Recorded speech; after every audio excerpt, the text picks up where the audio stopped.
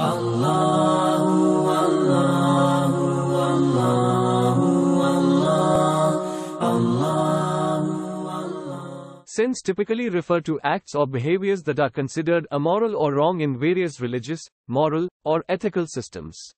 Different cultures and belief systems may have different understandings of what constitutes a sin, but some common examples include adultery, engaging in sexual relations with someone other than one's spouse or partner; theft, taking something that doesn't belong to you without permission; murder, intentionally taking the life of another person; greed, an excessive desire for wealth or material possessions; pride, an excessive focus on oneself and one's own accomplishments; envy, feeling resentment or jealousy towards others for their possessions, status, or accomplishments; sloth, laziness or a lack of motivation to do work or engage in productive activities; gluttony, overindulging in food, drink, or other pleasures to the point of excess.